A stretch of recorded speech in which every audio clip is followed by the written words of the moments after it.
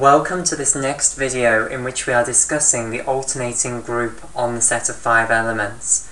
Okay, so we're currently in the process of proving that A5 is a simple group, and the way that we're doing this is by proving that if we have a group of order 60 with more than one C.5 subgroup, which we know A5 is, then that group is a simple group.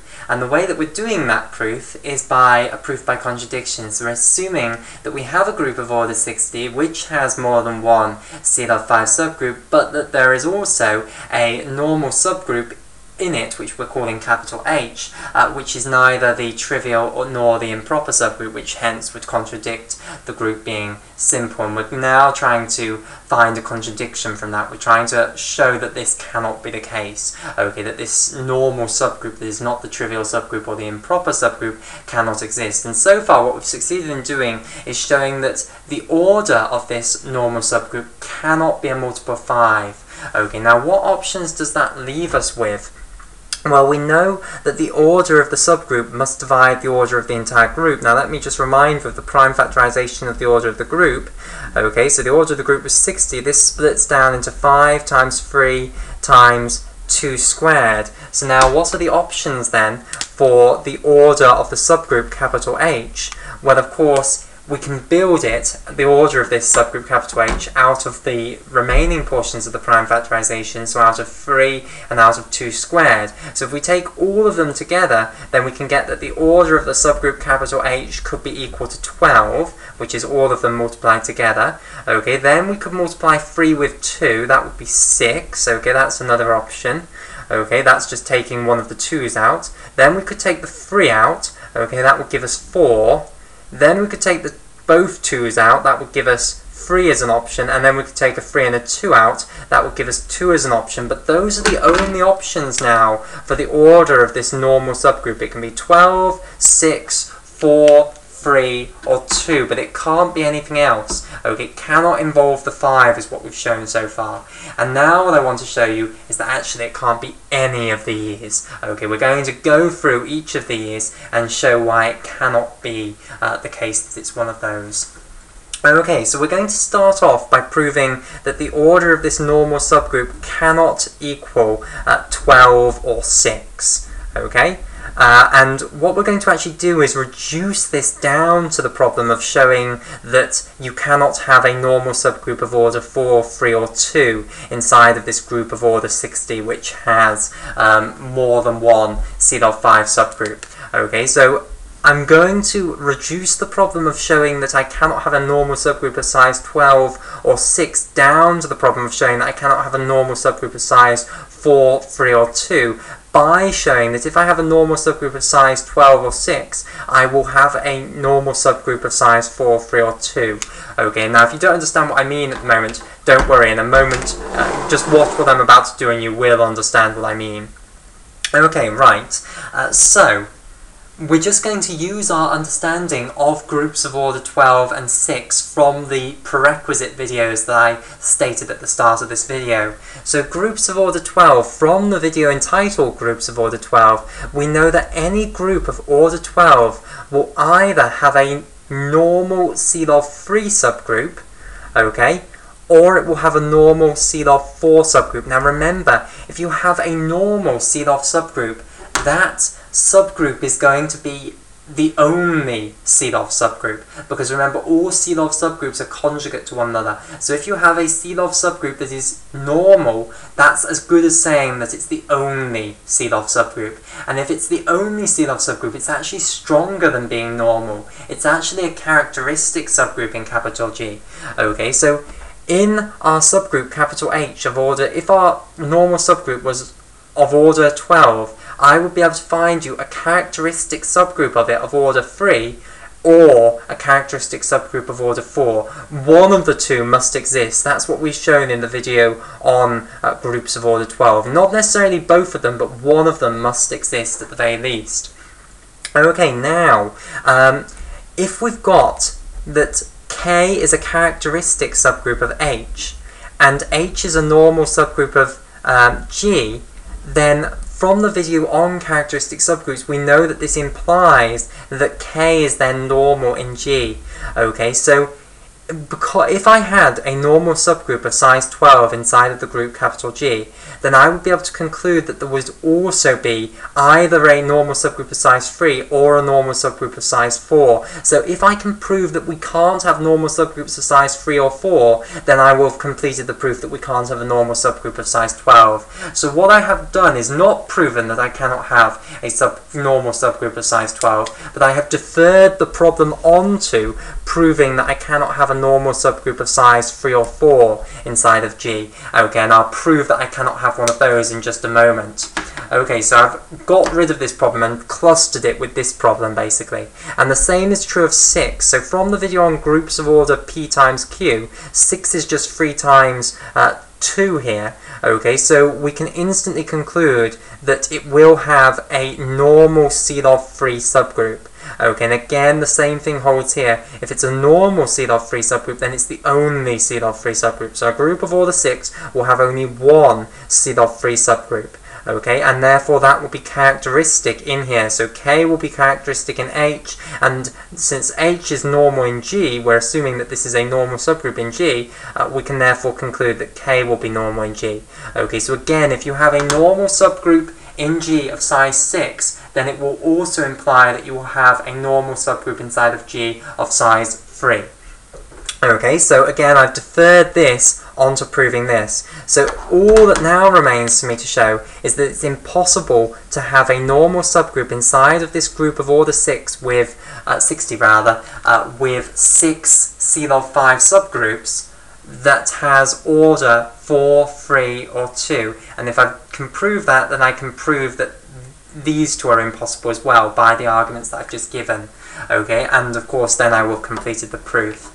So how then now do I prove that we cannot have a normal subgroup inside of this group of order 60 with greater than one C log 5 subgroup of order 4, 3, or 2? Well, again, we're going to do it by proof by contradiction. So let's suppose that we do have a normal subgroup inside of G of order 4, 3, or 2.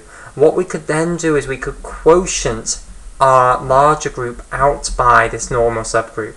Okay, so we could construct the quotient group here. Now, what would the order of the quotient group be? Well, if the subgroup here was size 4, then it would be 15. If the subgroup was size 3, then it would be 20. And if the normal subgroup was size 2, then it would be 30. Okay, now, we know things about groups of order 15, 20, and 30 from the prerequisite videos that I stated at the start of this video. Okay, so groups of order 15, that is covered in the video on groups of order PQ, because this is just 5 times 3. Okay, I can instantly conclude that for the larger prime, you have only one C log 5 subgroup.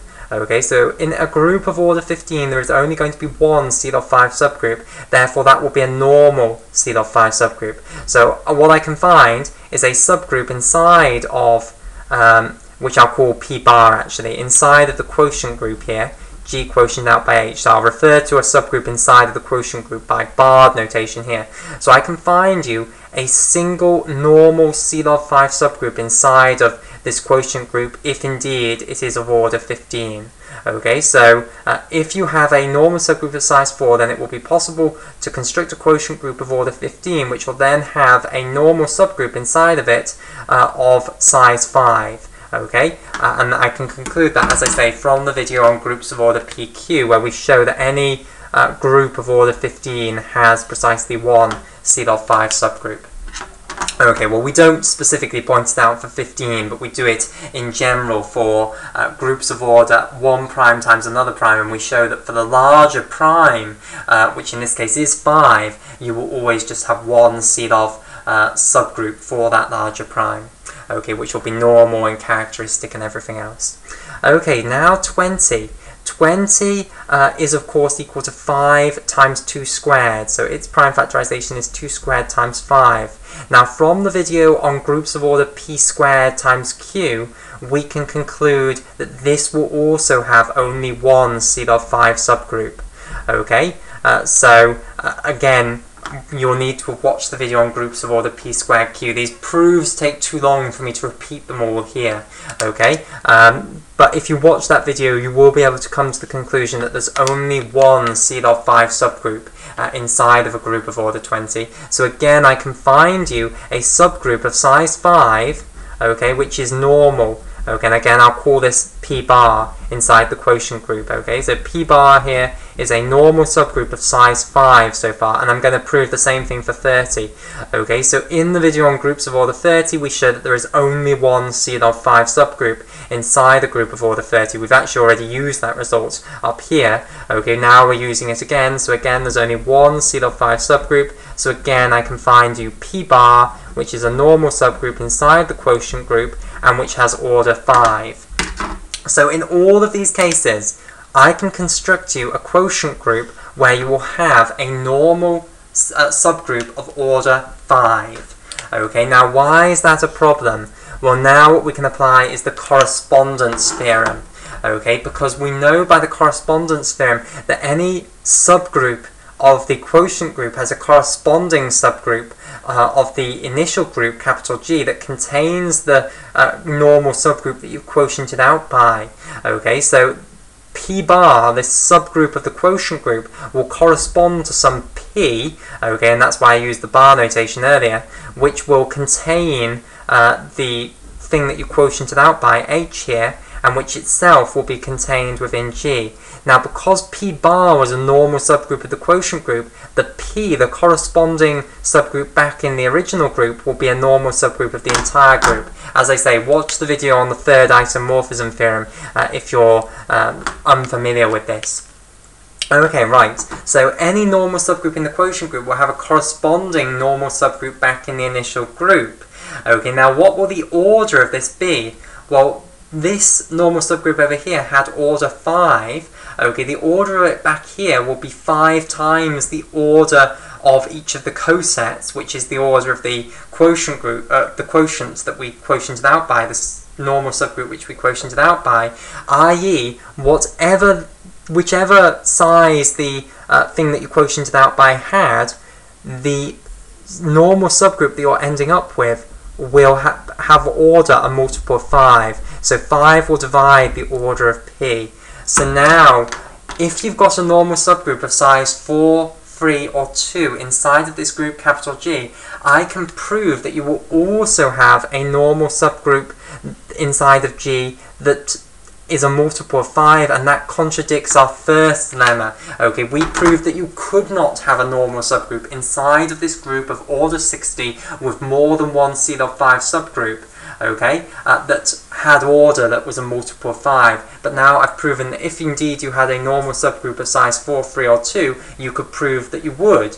Okay, so obviously you can't have a normal subgroup of size 4, 3, or 2, and since if you have a normal subgroup of size 12 or 6, we've proven that you would have a normal subgroup of size 4, 3, or 2, we can hence prove that you can't have a normal subgroup of size 12 or 6 either. So we have now proven that this normal subgroup, capital H, cannot exist, okay? It cannot have any of the possible orders. And hence, we have completed the proof that if you've got a normal subgroup inside of your group, capital G, which is a group of order 60 and which has more than one C.5 subgroup, it must be the trivial subgroup or the improper subgroup. Those are the only two options, and hence, any group of order 60 with more than one C.5 subgroup is going to be a simple group, and hence the alternating group on the set of 5 elements is a simple group. So we've proven the result that the entire video was intended to prove, and we will end this video here.